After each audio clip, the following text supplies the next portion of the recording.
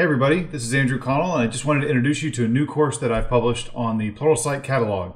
This course is all about the Office 365 APIs. It's an overview, authentication, and the discovery service is what the title is.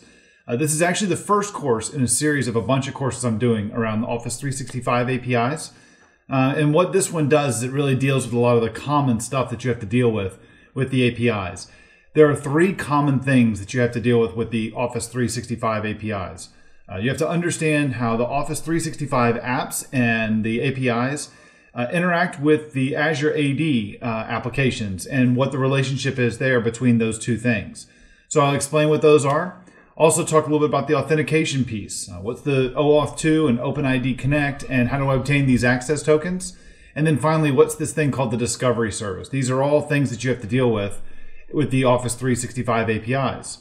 So what are you going to learn in this first course? Well, I've got 6 modules, so let me explain real briefly what's in each one of these. The first one is just a course overview and an introduction to the series, so you can understand how this fits into the bigger picture and what you're going to learn about in this course. Also, what you're going to need in order to accomplish and be successful with this course. The second module, I'm going to introduce the Office 365 APIs. You may not be as familiar with them as I am, so I'm going to explain what they are, why you should care about them, because hey, all the applications we build, they almost always want to interact with someone's data, specifically around their contacts or their calendar or their email or their files. And so I'll explain how the 365 APIs expose these things. The next module, Module 3, is going to be about explaining from a high level how Office 365 and the Azure Active Directory applications are actually going to work, how you set them up, how you create them, how permissions work, and all of that stuff. Then in Module 4, we're going to go into a lot of depth on authentication. And when I say in depth, we're really going to go in. So what are we going to cover? I'm going to talk to you about OAuth 2, the protocol we use for authentication. I'm going to talk to you about OpenID Connect. I'm going to explain how that gives us a little bit of value add and identity information on top of the existing OAuth 2 protocol. I'm also going to show you how, using just Fiddler in the browser, how to do the entire handshake to get things like an authorization token and use that to get an access token to be able to interact with the Office 365 APIs, because it all is going to boil down to the fact that you have to have an access token in order to get to the APIs. I'll show you how to do all of that in this module. Furthermore, in the next module, Module 5, what we're going to do is build an ASP.NET MVC web application, and we're going to do everything we need to code it up to be able to handle all of the authentication stuff for us. It's going to use the OWEN framework, the open framework that Microsoft has provided, to hook into the ASP.NET MVC pipeline to do the authentication at a very low level. I'll show you how to go about doing that.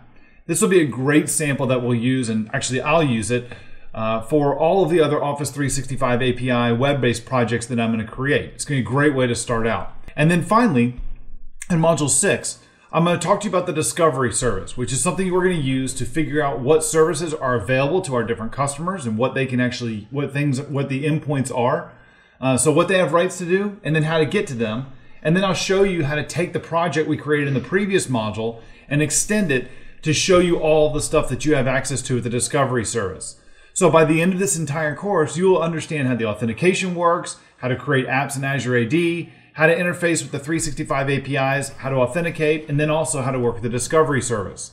Again, in future courses, I'll explain how to work with the individual APIs. So stay tuned, keep an eye out for those.